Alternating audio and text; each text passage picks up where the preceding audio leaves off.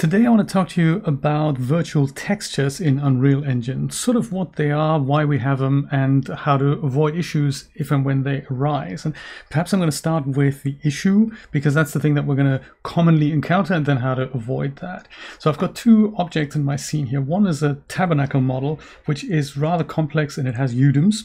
And another one is this little cross I've made here in Blender. It's extremely simple, and I've just added a new material here in Substance Painter and exported the textures into here, and these are them. Got some textures here for the cross, and we've got some textures here for the tabernacle. I've got a master material here for the tabernacle. This is what it looks like. It's extremely simple, so it's just the maps plugged into the shader, and that then goes onto the tabernacle. I've also made myself a material instance here for the tabernacle in case I wanted to override something, and I want to do the same thing for the cross. So I'm going to go and just right click on the master material, create a material instance of it. I'm going to call that MI cross. Perhaps I'm going to double click into the cross, and this is where I'm going to override my textures now. And here's the issue that you may have come across as well. I'm going to go and left click and drag my cross texture into here, and it goes, that doesn't work. And you think, hang on a minute, it worked a moment ago with the tabernacle textures. Why does it not work anymore?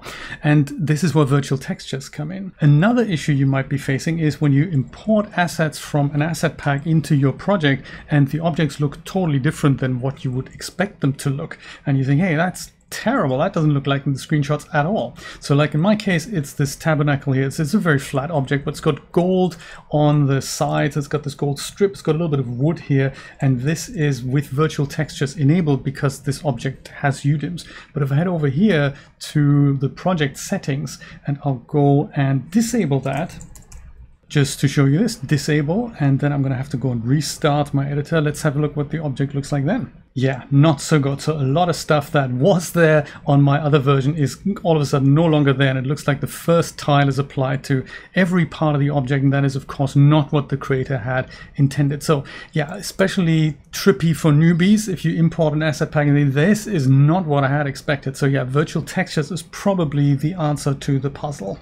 So virtual textures is a way to increase performance inside Unreal Engine, and rather than MIP Maps, which was the traditional way of, and still is the traditional way of applying textures to models at runtime, they've got a different way of increasing performance under the hood. So MIP Maps means you have a full texture, and then you resize that, and then you resize that, and you resize that even further, and all those resizable things go onto essentially the same texture. But it still means the whole thing has to be loaded into memory. And virtual textures means that doesn't have to happen. You can have a small crop out of the original texture and just display that and nothing else, and nothing else needs to reside in memory. That's basically how that works. But under the hood, this means virtual textures is something that Unreal Engine needs to have enabled if your object has UDIMs. And in my case, my tabernacle has UDIMs and my cross does not. So if I go and open this texture up here for the tabernacle, if I double click that texture, you can see UDIMs here, 1, 2, 3, 4.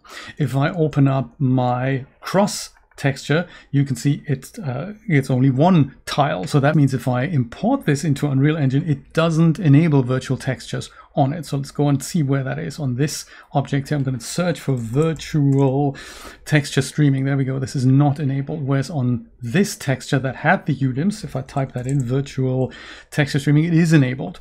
So I can avoid this by just enabling virtual texture streaming on this texture. I'll do that. I'll go save it for good measure. I'll go back to my material instance, and then you can see that there's this little VT icon at the bottom. I can left click and drag that into here now, and my material instance accepts that. So if you ever encounter this issue and your project has virtual textures enabled and some of the textures that you want to use don't have that setting enabled, you can go and open them. Or if you have multiple like these here, I don't have to open them individually and then go and find that tick box to enable it. I can just go and select both of them, then right click, then head into asset actions here, and then use the property matrix to edit multiple of these values at the same time. So right click, asset actions, edit selection in property matrix, and this comes up. It's basically like a selection of multiple things that I had, and you can either, I've got it showing here so I can enable it here, or you can just go and search for virtual texture streaming and enable that here, and that enables it for all these textures.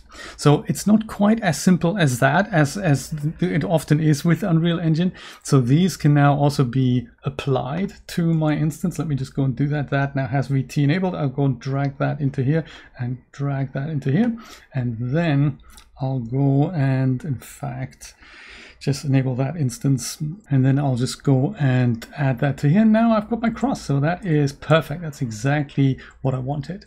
So virtual textures need to be enabled in your project as well. So by default, I think they aren't, but if you head over to project settings and then you search for virtual texture, you see a couple of options in mobile. Enable virtual texture support on mobile, that you don't have to worry about it. But this here, the first one, enable virtual texture support, I think is disabled by default. And if that is the case, that means you won't be able to use objects that have UDIMs in your project at all. So if you do use UDIM objects in your project, you have to enable this. Otherwise, Unreal Engine won't be able to apply those. And if you don't have them, then you can get away without it. But you might be in a situation like I am quite frequently, where I have a mixture of some that are virtual and that are not.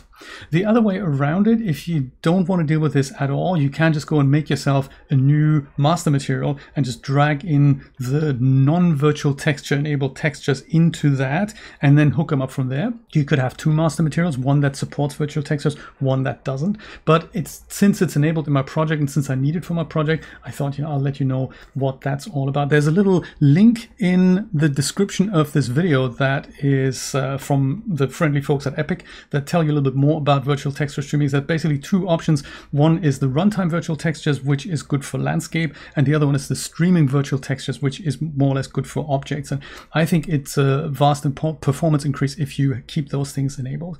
And now you know why sometimes you have to enable or disable things if they're not already enabled. Thank you so much for watching, and I hope I'll see you next time. Take care. Bye-bye.